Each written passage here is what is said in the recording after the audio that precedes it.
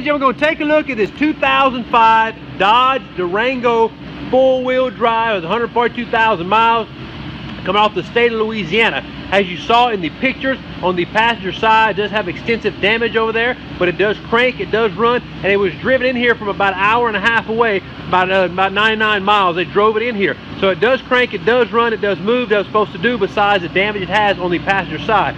On the auction number, that's auction, going to find this 2005 Dodge Durango four-wheel drive. It's come off the state of Louisiana. It was a Department of Louisiana vehicle, and as the damage they have on the other side, that's the only problem we see with the vehicle. On auction number, that's auction, going to find this piece. Come on, South Belt. Thank you.